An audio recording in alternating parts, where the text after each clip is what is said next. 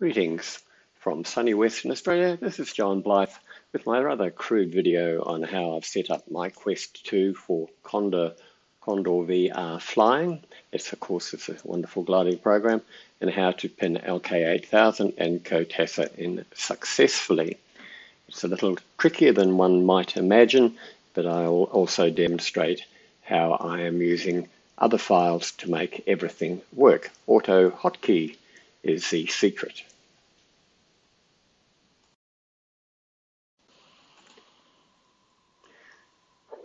So here we are in VR desktop.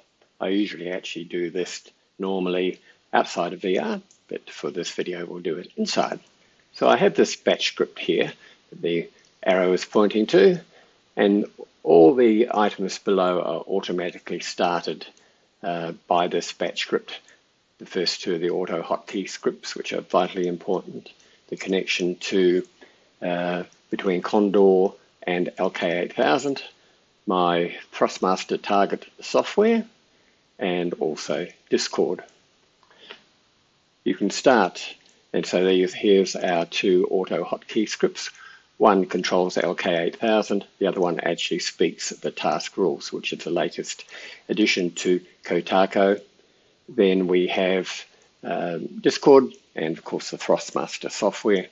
I normally would go into Condor via the server, but in this case we shall go in directly via the icon. So here we go into Condor 2. The important thing here is to save the task. Make sure you've set up your aircraft correctly, add water, all that sort of thing, and then save your task for use with CoTaCo. Now shortly CoTaCo will be updated and you will be able to use a fully automated process to run it within VR, but for the moment this is the best way to do it. So we're just going to save the flight plan so we can then use it with CoTaCo to generate an LK8000 version of the Condor 2 task. And I also have a post-run script that automatically starts LK8000 and CoTASA, which is another wonderful utility from Marc. So here we go, we're starting CoTaCo. And first of all, we will select the saved flight plan, which was our test flight plan up there. Double click on that. Eventually. Come on, John, double click on it. Here we go. And now we have the opportunity, if it's an AAT task, the AAT task will be ticked, and you need to manually set the duration of the AAT task. In this case, it's not, so we'll click OK. And very soon, this warning box will be able to be disabled and to allow this process to be fully automated. But in the meantime, we'll click on it, and it will now come up with the task rules. And the benefit of this is that you can then get an AutoHotKey script to actually speak to you in VR during the task and remind you what you need to do as far as start, finish heights, cloud flying, all that sort of thing. So what I normally do is go into LK8000 before anything else, get it started. You can pre-set up the query speed if you want to, but normally I don't worry about that. I let it auto increase. So you notice I haven't done anything about actually pinning anything at this stage, because it seems with Condor 2 you actually need to go into the simulator, start the flight, then go back out of it in VR only, and then come back and pin your LK8000 and CoTASA.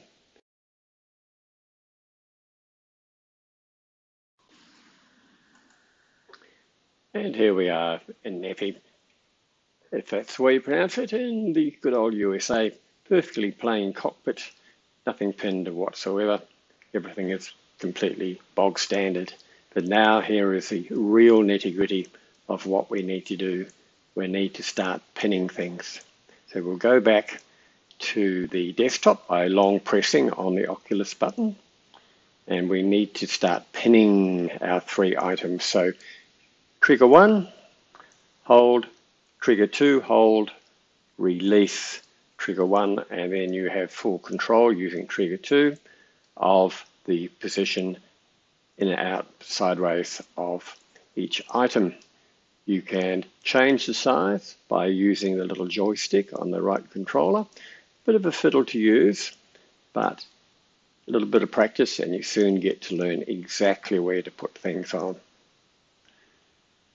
So trigger 1, hold, trigger 2, hold, release trigger 1, drag away, and using your wrist movements you can turn things around, up and down, and then the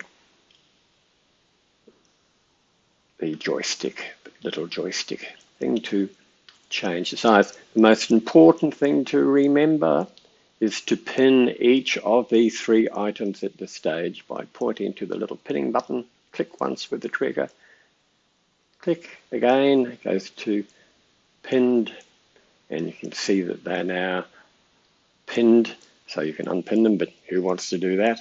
We'll have a quick look around and check that everything's in order. We can adjust a little bit within the cockpit by doing a short press on the Oculus button. There's our 2 scripts, our hotkey scripts, and we've got our Thrustmaster software working, the connection between Condor 2 and LK8000. We're all running on the same computer, of course, and then we go back into the flying stage. Now note, our cockpit isn't completely centered with LK8000, etc. Just move your head slightly, a quick press on the Oculus button, and you can reposition. Also, big movements up and down will give you height changes as well.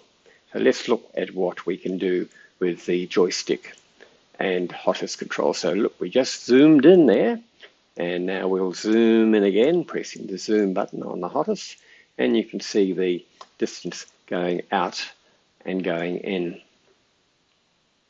Very useful. We really have full control, and here we are changing the navigation menus at the bottom. You can go left and right, all controlled by AutoHotKey. We also have the ability to take complete control of LK8000, best to put into autopilot. Remember, and here actually we have also looked at the airspace key, for want of a better one. I use that for final glide. Sorry, getting a bit ahead of myself here. What are we going to do next? I've done the audio separately and it's a bit of a nightmare to get it right.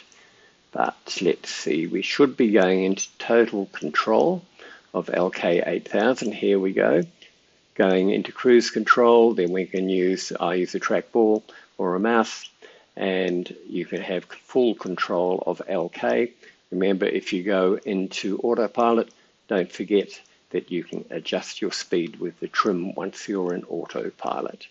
So this means in this particular case, we have full control of LK8000 within the VR cockpit. That's a very, very powerful thing. But most things we can do, including starting free flight and restarting the start, can be done via the AutoHotKey, HOTAS, and joystick controls. Very powerful. And we can also operate another HOTAS stick which will talk to us and tell us the task rules within VR. And that's very useful if you have a memory like mine. Going back to LK8000, here we are changing the McCready settings up and down, or that was a restart, free flight. Goodness me, again, I'm a little bit out of sequence with this, but there's the restart. I do apologize. I've tried to redo this a number of times and it's all been a bit of a nightmare. Here we go now. We have on my HOTAS, I have an auto script running So I can just hold one button and it'll go up and down multiple times, multiple spots with the MacCready setting in Condor. And we might even go for a little bit of a fly in a moment. And you can see CoTASA on the right-hand side and showing the wind and the flap settings. Everything changes in real time. And I use the two throttles on my Hottest, one for the air brake and one for the flaps. Works very well. And I grabbed the air brake by mistake there. I've got to be very careful not to do that. We're not really going to give you a demonstration on flying, but this is just to give you an indication that everything works. Now there is I've set it up on my task thing, and you can see the T button, which is the task timer in CoTASA. I have that set up on my Hottest as well. And you can see everything can be controlled within the Condor PDA as well as LK8000 without interfering with your flying. So we've just zoomed in and out a couple of times. We'll have a look around. There's the flap being changed. It really is pretty seamless.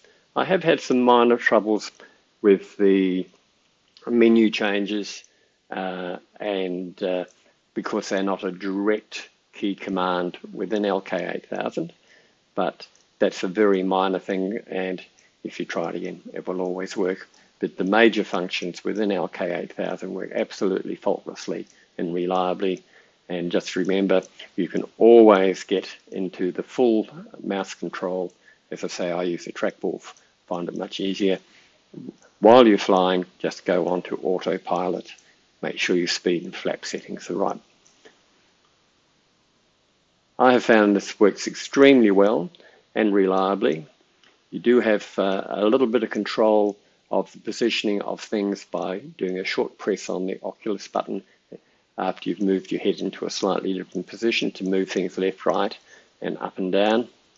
But I found, having done it a few times, it works really well for me. And of course, you can always do a long press on the Oculus button, which you can set this short press, long press on the Oculus button up within the settings for the Quest 2. It's a very handy little thing to set up. It has many, many uses.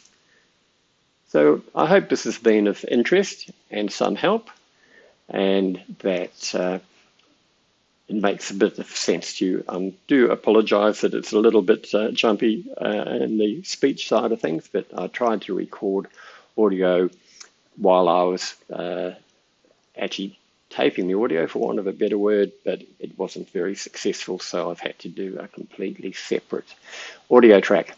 Anyway, it's my first attempt, so don't flame me too much. So we can quit out of Condor. You'll see we're going out now. We have full mouse control. We can go in and out as desired, and your pinning will remain. So if you need to come out for some reason to start another flight, your pinning will remain as long as you don't go out completely of VR.